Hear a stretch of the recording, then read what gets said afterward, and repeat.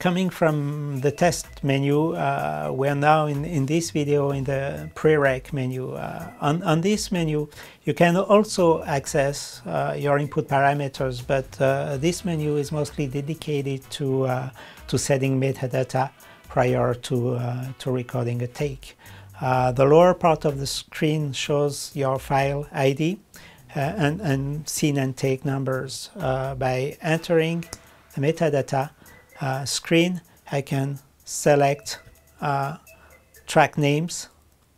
I can put notes for each take. I can have permanent note. This permanent note will be carried from one take to the other. Let's set up a track name.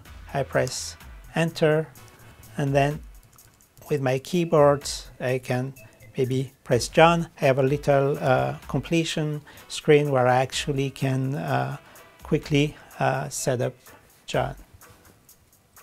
Enter, and John is there. It's very helpful when you can set up all of your talent name or all of your mic name and recall them very quickly. Everything that I'm doing here actually I can do without the keyboard. I will go with this direction. This button, select for example scene. I'm selecting the scene field, and by turning the jog wheel I can change scene numbers. Go here, press OK, and here my scene number has changed, and my take number as well.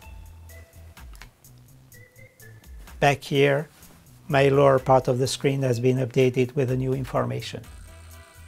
In the next video, we're simply going to go to the record screen and record menu, turning the knob.